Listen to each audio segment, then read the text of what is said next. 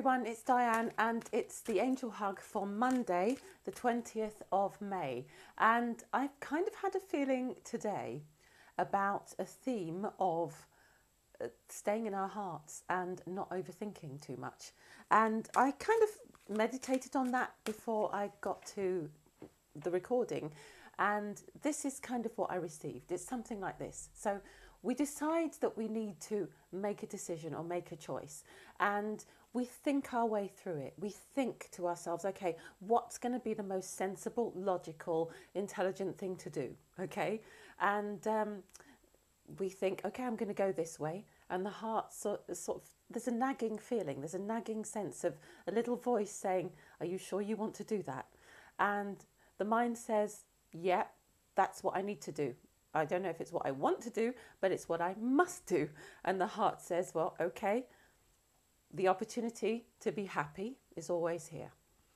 And the mind says, yes, okay, fine, but heart, I don't think you understand how people make decisions, the choices that are available to me right now.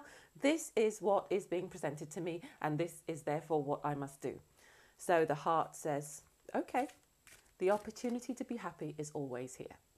So we make the decision, we jump in, because the mind likes to really consider things and jump in.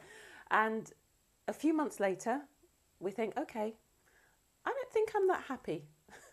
And suddenly, out of nowhere, the thing that we actually really felt would be good reappears or appears in our lives. And we say to the heart, the mind says to the heart, why didn't you tell me that this was going to come up? If I'd known when I was making that decision that this was going to come up, this thing that I really, really, really want, I wouldn't have made that decision. I would have waited for this to happen. And the heart says, the opportunity to be happy is always here.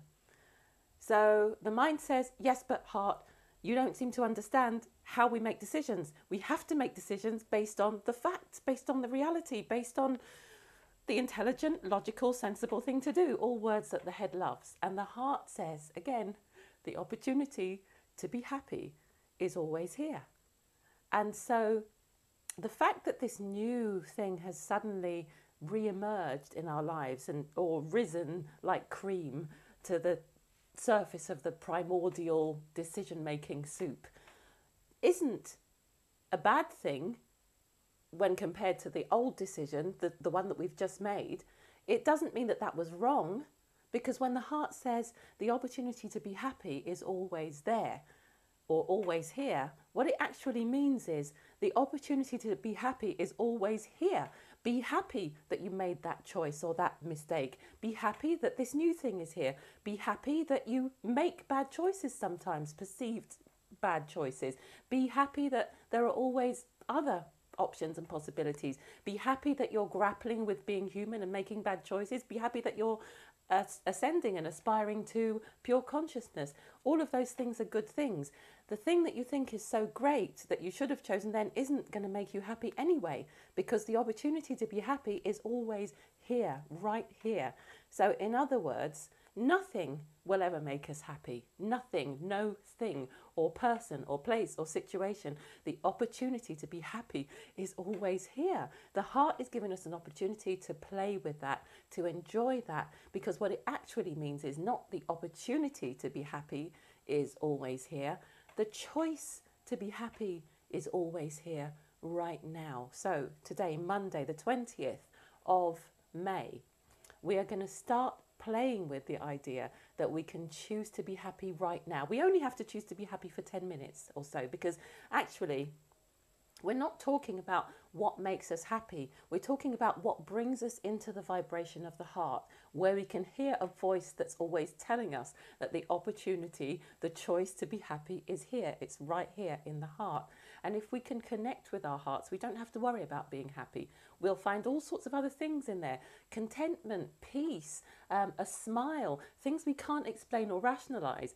And that's really what we're trying to do. When we talk about being happy, we kind of know that crap stuff will always happen and we might always deal with it badly, but we'll always be able to connect with something that feels good when we connect with our hearts. So that's the theme for this week, something like that. the difference between the head and the heart, and how to keep coming back to the heart, how to stay in the heart if possible, and or how to keep coming back to it once we lose that connection. So today I'm choosing a really playful card from the Fairies deck, and Inner Power is the card that we've got. I love this deck because it's so I don't know, it's just magical and playful, and it has a youthfulness and an innocence that really is a reminder of that time when we didn't have to think about whether it was our head or our heart. We were just in our hearts. And the message for today is your connection to your heart really is your power. So nothing that you achieve or that you think or that you believe or that you plan or decide has any power at all. All of your power, your sacred power, your creative power, your power to embrace life, your power to enjoy life, even, yes, your power to be happy right now is right here in your heart, inside.